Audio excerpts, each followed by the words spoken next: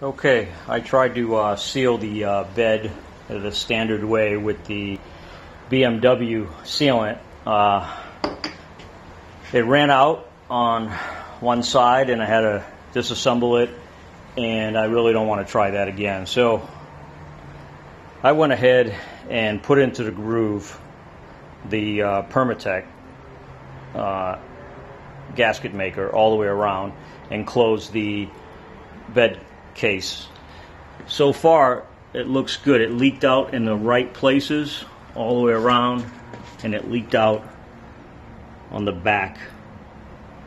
So I think it's going to seal. This is experimental because I really don't want to deal with that injection tube again. It's just not, it's not enough.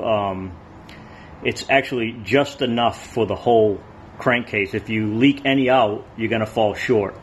You have to get two, and then the primer. This to me is a better solution, I hope.